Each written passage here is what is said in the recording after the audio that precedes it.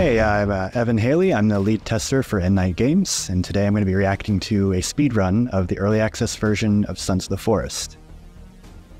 And we're going to see where he starts out, where he heads, just how he gets through some of the certain sequences you have to meet certain conditions for.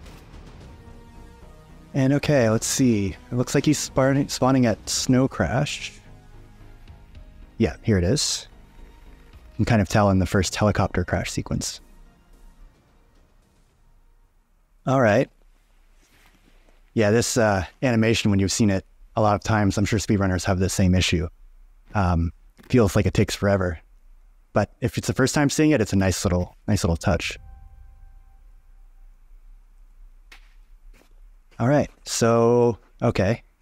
Yes, so he's going to go probably up the mountain. Yeah, so this looks like it was from before we had slope limits on the terrain. So yeah, he's running straight up.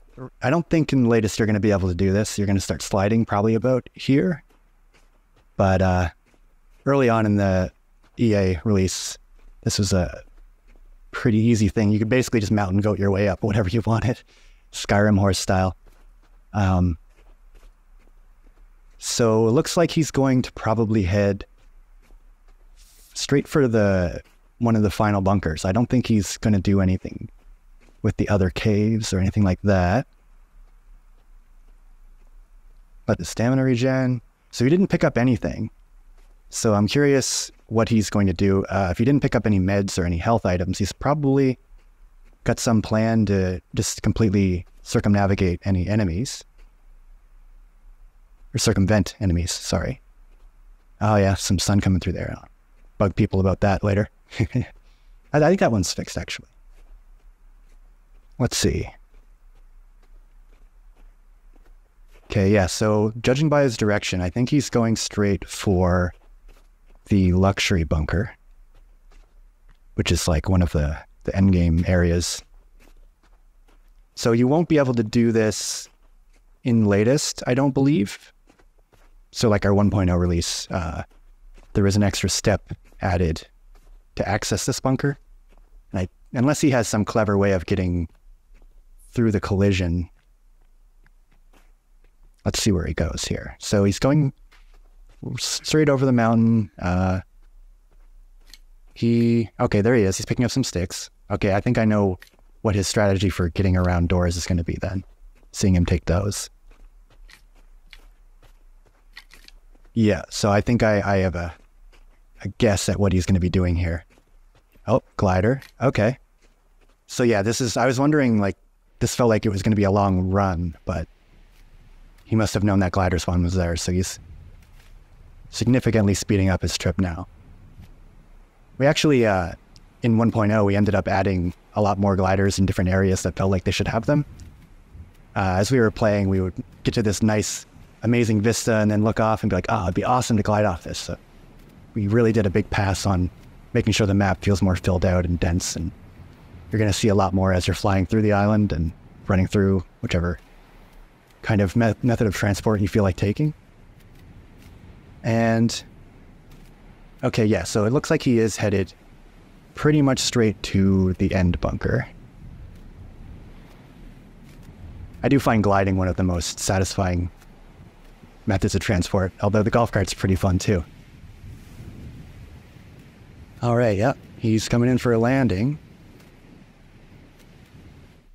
Yeah, okay, so how is he going to getting his trusty stick? Oh, yeah. Okay. Yeah. Yeah, I knew that was, as soon as he picked up the sticks, I was like, okay, he's going to be using the fence. Oh, wow. Yeah. Yeah, he's mastered the art of fence clipping. We fixed a bunch of these kind of strategies for fence placement. I don't think he'll be able to do this anymore. So I'm going to be really curious to see how people get through some of this in 1.0. I'm really excited to see just how this changes as the new version comes out. Okay, he's going, yep, straight through. Okay. Wow, he's really good at that. Early on, like when we found out the stick placement glitch like that, it took a while to get the exact like timing and everything set, but he's got it down. All speedrunners are always great at that. They just hone in on one specific like tech or strategy and get it perfect. And then the amount of time I'm wondering he took like practicing that, I'm pretty curious to know. Okay, so he hasn't even opened his inventory, so he doesn't have like his lighter, which makes sense why it's so dark. He must probably know this cave like the back of his hand by now. I wonder how many times he accidentally fell on lava going through here. I do it just testing sometimes. Oh, he's getting through the crouch? Yeah, okay. Yeah, that stick strategy is very powerful. So he like swings and then tries to place it. Must be something that... My guess is he's like colliding with his own stick or something wacky. All right. So this Hell Cave is actually looking a ton better in latest. We did a whole, set dressing pass, effects pass. It looks so much more immersive, so much more like a real setting. I'm excited for people to see just how much better it looks now with layout and effects, sounds. It sounds pretty quiet in this build. And yeah, so he's pretty much able to get around the enemies. I think there weren't as many in this build as there is now. But it also, this whole sequence has changed quite a bit. There are most likely going to be, judging by the build he's running, parts of the game that just aren't in yet. So we're going to have to see just how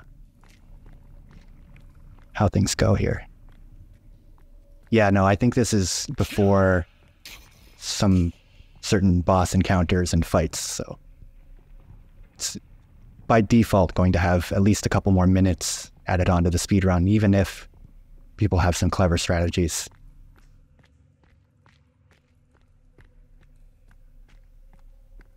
Yeah, he can't exactly glide through this section, so the running is probably his main slowdown through here. I'm surprised he didn't find a way to, I guess he would have died to fall damage if he tried to clip through and drop down, so makes sense he couldn't do that.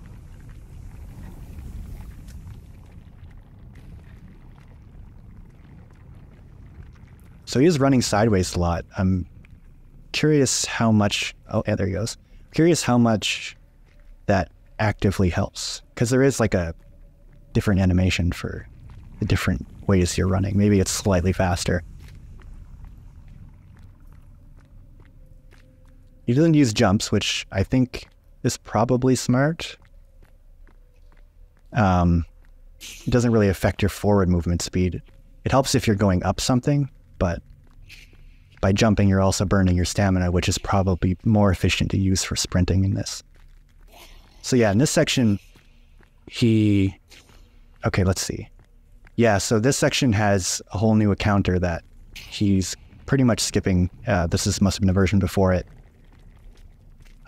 Yeah, this whole section is actually completely revamped. There's a bunch of new sequences you have to run through. There's at least 2 big fights. Yeah, okay. Yeah, this is an early version. This is a pretty good speedrun. You got that stick teleportation down pretty good. But yeah, so there's an encounter that you have to basically fight off a boss for you, that last section, that last corridor. And then there's another whole section after this cutscene. So that's going to be completely changed, I think, for 1.0. I'm really curious to see how the speedrun strats evolve with this. This looks like he's got it pretty much down to a science. I want to see if he can figure out a new stick glitch or something in latest, but yeah, that was a pretty good speedrun.